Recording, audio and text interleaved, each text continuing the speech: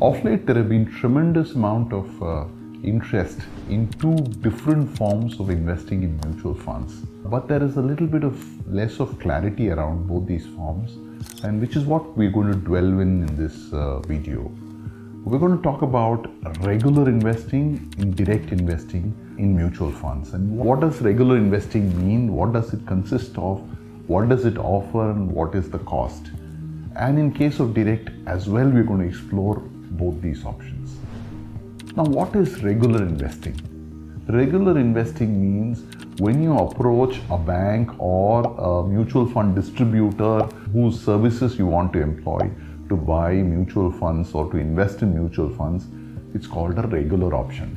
Why is it called a regular option? Because the NAV, the fund price, the cost of buying includes a small percentage of brokerage that is due to this intermediary called the distributor.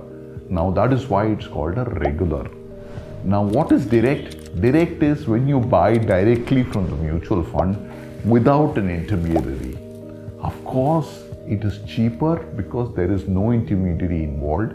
You get to buy it at least at 1% lesser in case of equity funds, and in case of debt funds maybe at slightly lesser amounts, but there's definitely a difference that you are buying it cheaper to that extent. Absolutely, direct funds are more financially less expensive than buying through distributor model. But you need to also understand what you get in the regular option, which you may not necessarily get in the direct option. Normally, you will have the services of a distributor who will give you a choice of various investment products as per what your needs are. You will have a goal-based investment option that is put to you by the distributor, suited to your risk appetite as per your need. Third, these investments will also be followed up with maybe at least a periodic visit or a call or an engagement once in 3 or 6 months to ensure that they're performing in line with what it needs to be done. In terms of servicing, let's say you suddenly need a redemption of money, you want to kind of switch from scheme A to scheme B because there is a change in the scheme or change in the fund house, change in all of this. All these services are provided for free by the mutual fund distributor. Apart from redemption switches, you also have non-financial transactions. You want to change the bank, you want to nominate somebody, you want to change your address. All those transactions also can be facilitated through the mutual fund distributor.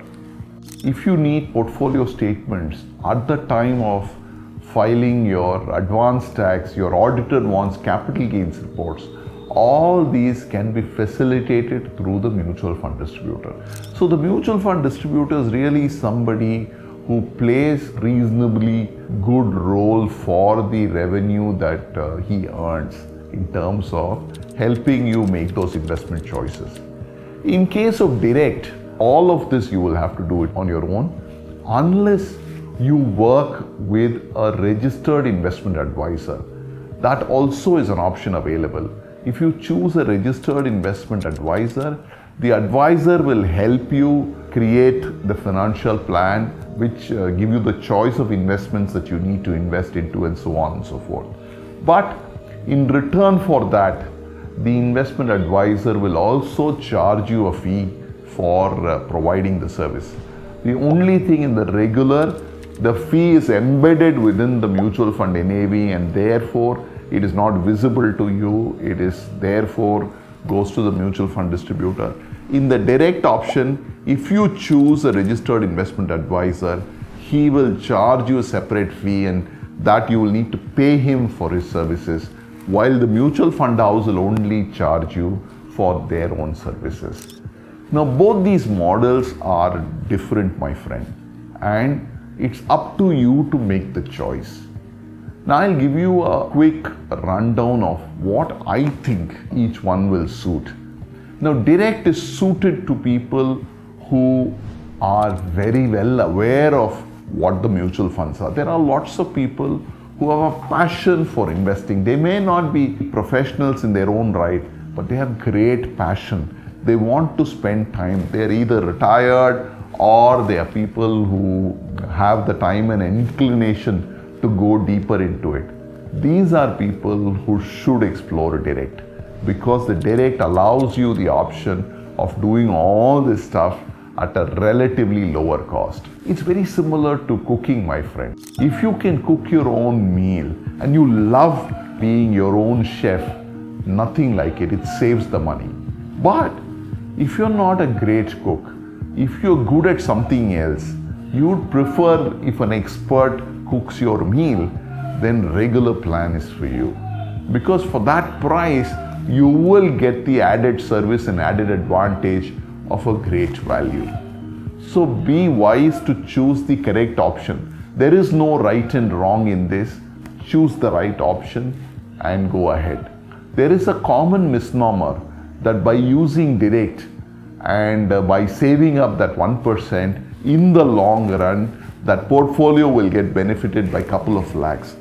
Yes, it is true if you look at it from that perspective, but always understand that if you had investments in the wrong fund for some reason by going direct, then there is no gain at all. There is only loss that you will make at the end of the day. So the assumption that you will get it right itself is an assumption that one needs to look carefully at. So between regular and direct, like I mentioned, there is no right and wrong. It's up to you to choose the option that works for you.